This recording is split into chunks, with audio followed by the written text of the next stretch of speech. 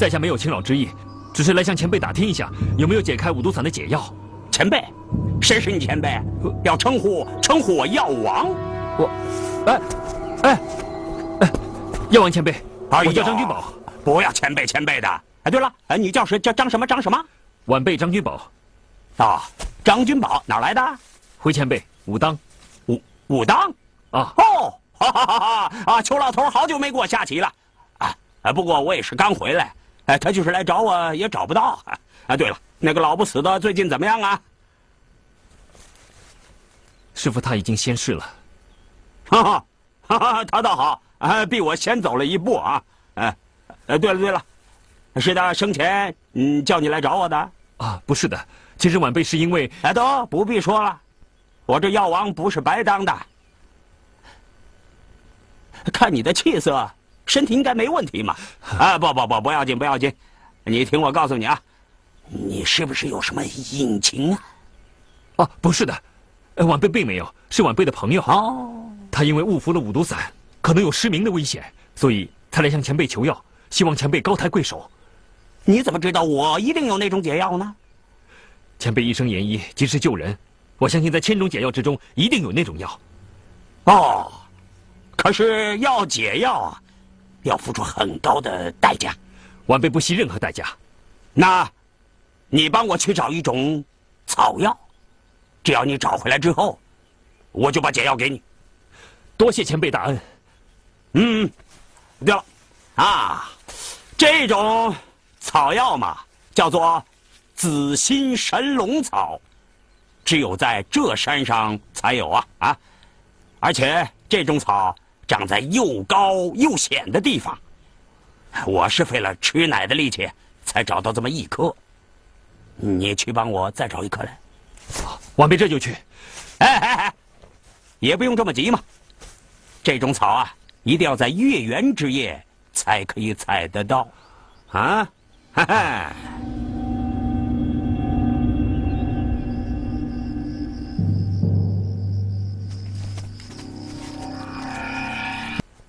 怎么会这样？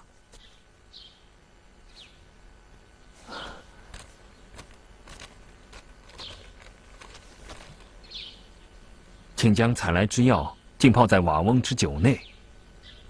药王，没想到我辛苦一夜采来的药，居然是泡酒用的。既然他是我师父的朋友，帮他泡坛酒，也是应该的。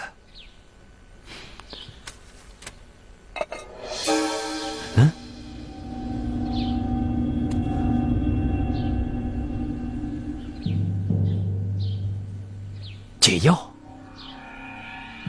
难道真是五毒散的解药？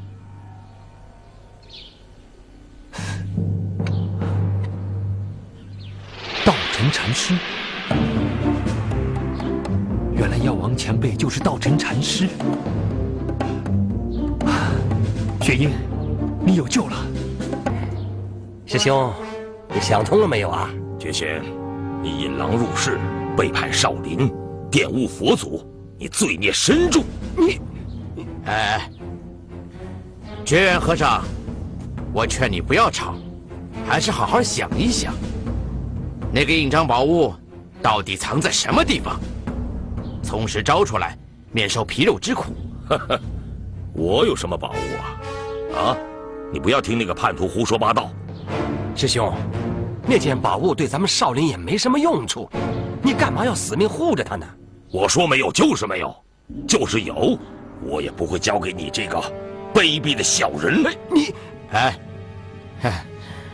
我劝你，还是从实把宝物交出来吧。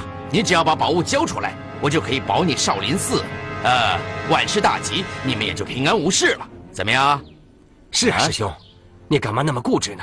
其实，在你心里呀，难道那件身外之物还重要过咱们少林寺吗？觉仙呐，你是念过佛的人，又是少林寺的文僧，不要再执迷不悟啊！师兄，我看执迷不悟的应该是你呀！呸！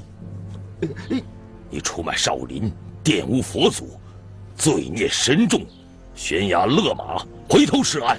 你再啰嗦，信不信我一掌毙了你？此乃佛门圣地，你竟敢滥杀无辜，你就不怕下18层地狱吗？死到临头了还这么嘴硬！我杀人无数，早就不怕下18层地狱了。今天我再多杀你一个，哼，也算不了什么。住手！陈友谅，此乃少林佛家禁地，竟敢在此放肆！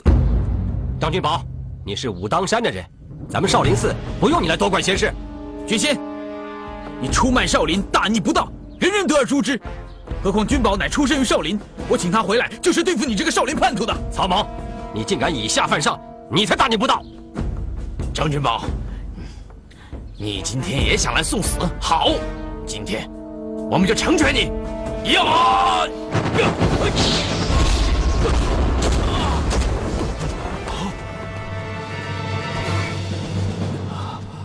曹莽，救师傅。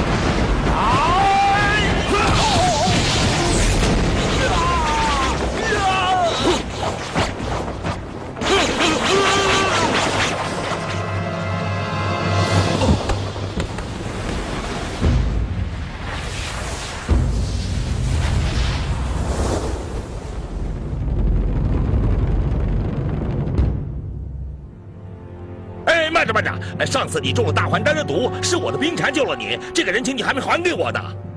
你这是强词夺理。说起这件事，我并没有亏欠于你。如你能知错悔改，立即改邪归正，今天我也可以放你一马。谢谢。你练成太极13式，果然不同凡响。现在绝仙已死，以后我再不上少林了。你能这么做，表明你已经有所悔悟。走吧。是。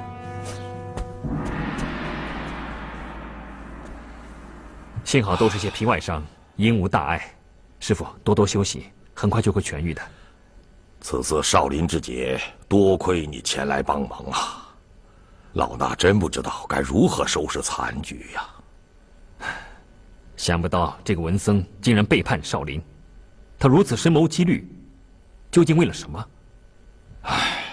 此事本来十分机密，皆因大元朝已日薄西山。正所谓树倒猢狲散呐，宫中一些派系内讧互斗，有几个人逃到少林寺来避祸，为其又自相残杀而死。以下一些无主对象，其中竟有一件传国玉玺呀！传国玉玺？是啊，传闻谁得到此物，谁就可以做皇帝。此事只有老衲清楚啊，所以此事我做得十分保密，不想还是让那个叛徒知道了。文僧这人早就野心勃勃，居心不良。是啊，他见利忘义，引来陈友谅和风雪夜魔人拷问老衲和几位高僧，让我们交出传国玉玺。老衲说什么也不能把此物交给这一般人呐。现在他们毕竟溃败了，文僧也赔上了一条命。但老衲相信，仍有不少野心家正觊觎这宝物。唉，此物留在少林，恐非福分呐。的确是个烫手山芋。